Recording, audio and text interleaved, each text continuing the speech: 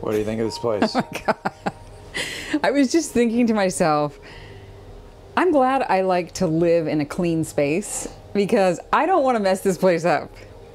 Look at this white sweater. I could handle that for about 5 minutes. Tell me about your galley here. I love this galley. I can spread out with cleaning things, with prepping things, turn around and cook things. If I needed more prep space over here, I've got it. There's so much great storage.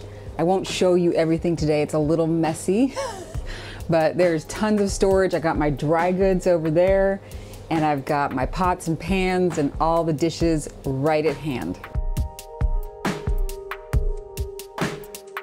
Dedicated freezer with all these different shelves, so you can keep things really organized. 2 refrigerators. Look at this.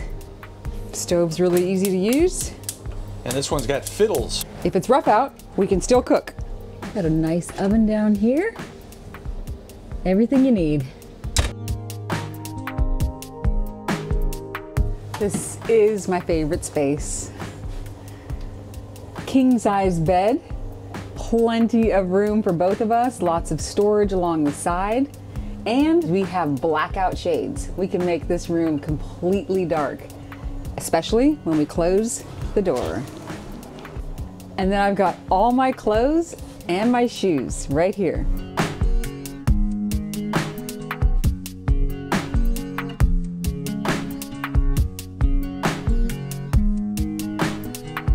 There's even a chair in here.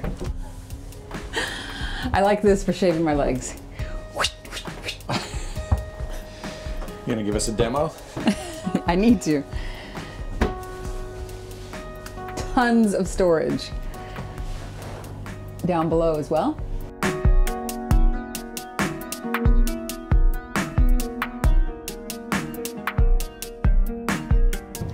I'm gonna show you my favorite feature about this room. Plenty of room for me to do yoga. Check this out. Just do my little daily practice. Little downward dog. Woo! And I plan to keep my yoga practice up underway as we cross the Atlantic using the dagger boards and this closet. Check this out. I can do my balance poses right here. See, if I go, oh, oh. I can still do it. All right, this is not sorted out yet, but this is the camera corner. There's so many lenses and drones and batteries, and I don't want to call the port side the embarrassment, but let's just call it the storage side for now because we don't really need any more space. Yes. Another king bed. Another king bed. So guests are going to be very happy. Yeah. There's actually 2 berths on this side. They share a head and shower. So the shower and wash basin are separate from the toilet and wash basin. They're both really big. And then up forward, I would say this is like a double to a queen, something like that. And we haven't completely moved in yet.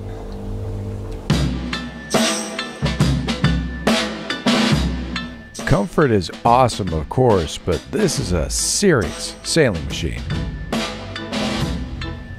That is what you'd call a full set of sails. She does not have the carbon longeron option, which would extend the bowsprit a couple feet. But you can have 3 head sails ready to go. There's a furler for the code D, a Genoa on roller furling, and a staysail that's hanked on. You can control the height of the tack for the code sail or the staysail, and you can also control the luff tension because both those lines come back to a winch. Very handy. Nothing particularly interesting about the ground tackle on this boat, but there is a channel that allows you to wash the mud off from the deck washdown system. The staysail is self-tacking, and then the Genoa sheet leads are fixed on the coach roof. You'd pretty much expect it on a boat like this, but it's got a carbon fiber mast from Outremer and an aluminum boom. Kind of interesting. A lot of performance boats have aluminum booms these days. Some serious hardware here at the mast base. There are clutches on the mast for the halyards as well as back near the helms. That helps to save wear and tear on very expensive lines. Kind of an aside, but I've always appreciated forward hatches that open athwartship. It just makes more sense.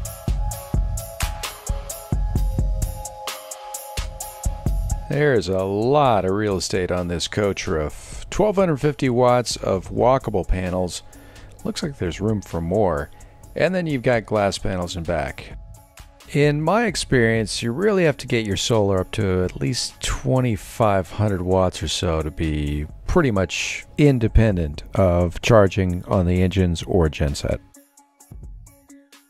I don't know, does it go without saying that on a boat like this, all the lines would be led aft to the helms? Well, that's the case here. We'll start on the sunny side. Both helms have 2 powered primary winches. These are the Genoa sheets. We've got a halyard for the code D and a spinnaker halyard, which is 2-to-1. There's also a staysail halyard.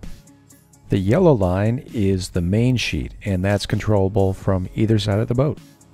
A few more strings to pull, including those for the dagger boards, tack lines for the spinnaker, and the furler for the code sail. And I think this is pretty genius. They run those lines to double turning blocks that go back up to the 2 primary winches, saving a lot of real estate and keeping things versatile. It's really cool. And that there is the kill switch, and that'll depower all the electric winches. This helm design is what made me fall in love with the Outremer 52, and the Outremer 55 has 2 of them, one on each side of the boat. It's just super versatile. Throttles and autopilot right at the pedestal.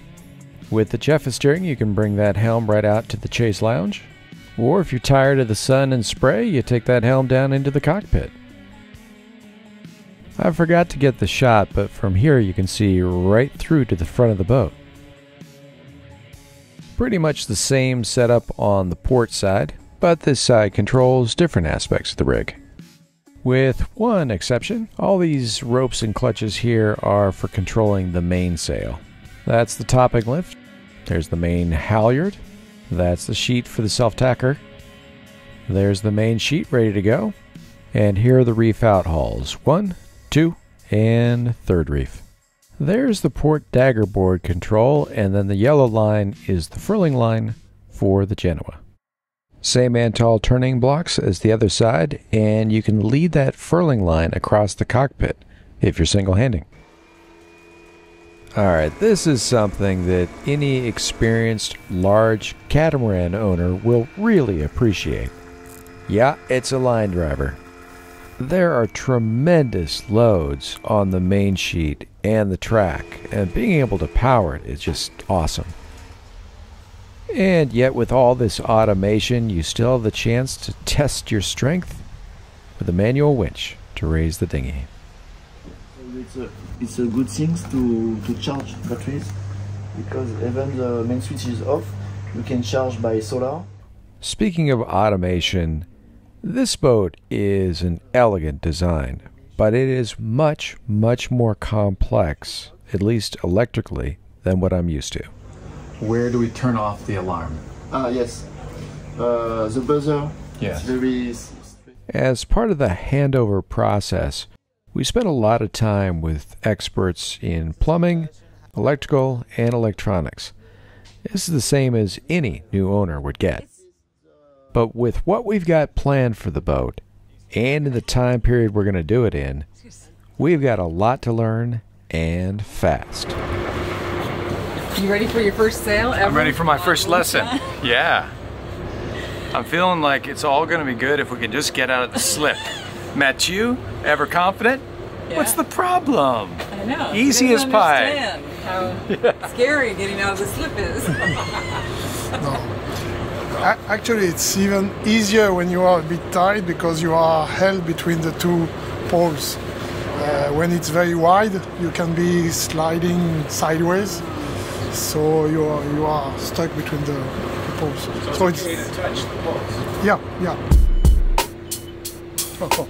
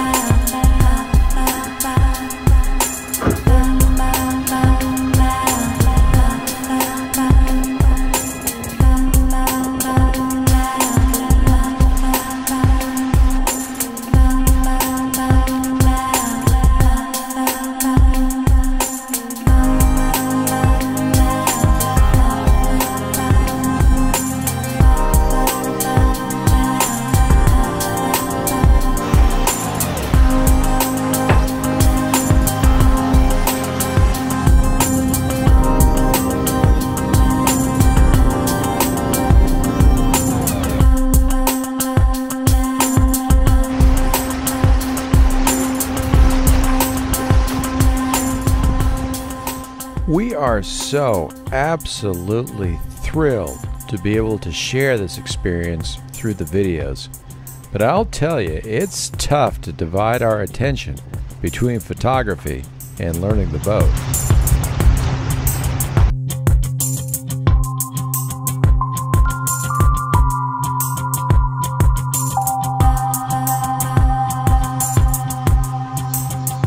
With this beautiful Jenniker up, we were effortlessly doing 10 knots. But the Outremer? Wow. Upwind, it just goes.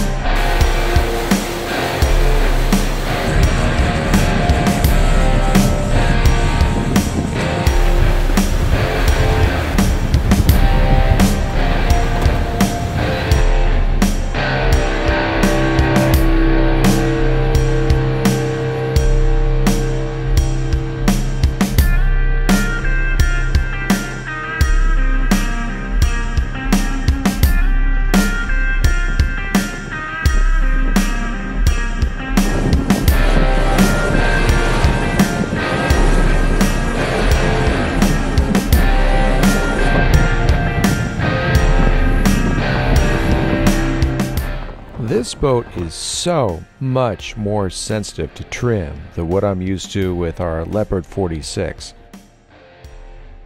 I'm over trimmed here, and I can see in the video just how much extra wash I've got coming off those rudders.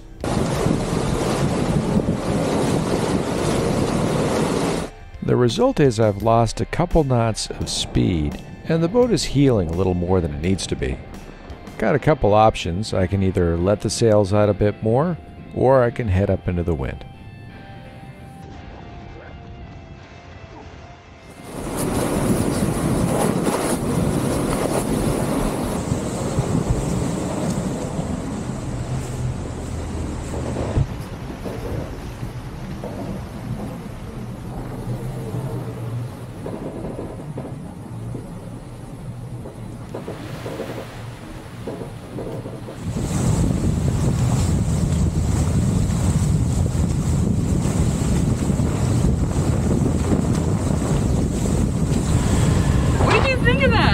Well, first of all, I feel like a used balloon. I just feel kind of like I had so much adrenaline pumping for so long that now I'm just like, just kind of relaxed. But for me, the feeling is always the same. When we turn off the engines and the sails have gripped the wind, that feeling, it's the same on a dinghy, on all the boats that we've owned. And now to be able to sail this incredible machine, I feel like I just received a huge download. The first time sailing this boat, wow, I've been waiting for this moment. There's a lot to process, but my overall feeling was like, oh my God, this is a rocket ship. The downwind Code D sail with the orange glow sitting on the back seat. I was like, all right, let's just keep going. Let's not turn around. So I definitely got a taste for what's coming. And it was interesting to turn up wind and roll the jib out and realize, whoa, we're kind of heeling. I think we might have too much sail up. The layout of the controls, the sheets, the halyards, it all makes sense. I would say that there's a couple maneuvers that might be a challenge single-handed. I'm sure there's ways around it that we'll learn. But overall, I felt like, you know, this is a boat that we could definitely handle. It didn't seem like it was too much. Doesn't mean I don't have a lot to learn. I got a lot to learn, but that's part of the joy. So today it was lovely. Overall, it's an amazing feeling. I'm pumped. I can't wait to do it again soon, in a couple days, and practice more things like reefing and, you know, trying the staysail and all that. Matthew, how do we do? Come on. How was it? You did good. I think scared? I think you will be comfortable very quickly. Basics are exactly the same. There's more load in the sails and the sheets than your previous boat, so you just need to be cautious with controlling the loads. But you did everything right, and you will be 99% very quickly.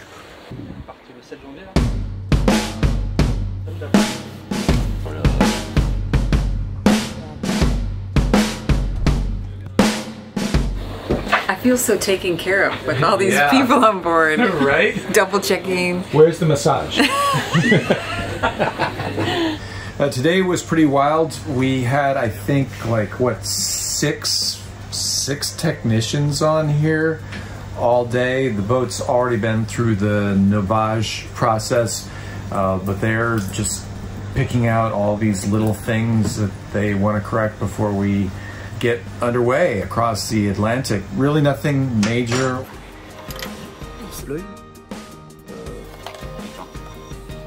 So now I can increase. I'm used to being in the engine room or bottom up, you know, upside down doing boat yoga, fixing things, and it's just really, really weird to have multiple professional shipwright and engineer people aboard taking care of this stuff. It's really, really odd. I feel like I don't know what to do.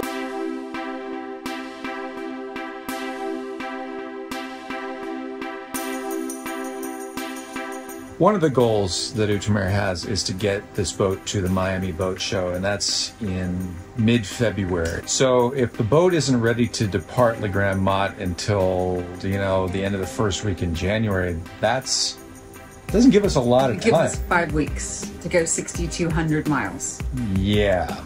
That's So a long ways. but they're also very much aware that weather is in charge here. Yes. And obviously they've got to do the things they have to do, the holiday, so I think they're very realistic, but they're aspirational, and we're game for that. We like that. And yeah, just see what happens.